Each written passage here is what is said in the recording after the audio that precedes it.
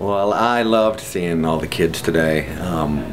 One, just enthusiastic, interested, and just so full of questions, and just fascinated and interested, and that means it's working. I think that the beehive in Beaufort Academy is good because it would give us an opportunity to learn about bees. My favorite part about having the hive here is about just learning about bees and learning more about them and seeing what they look like and what they do every day.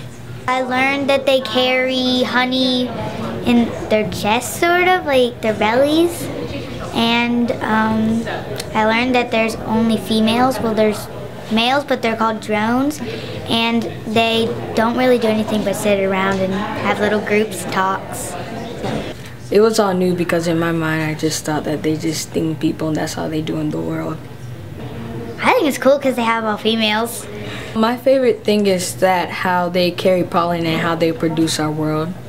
The bees, they're really awesome.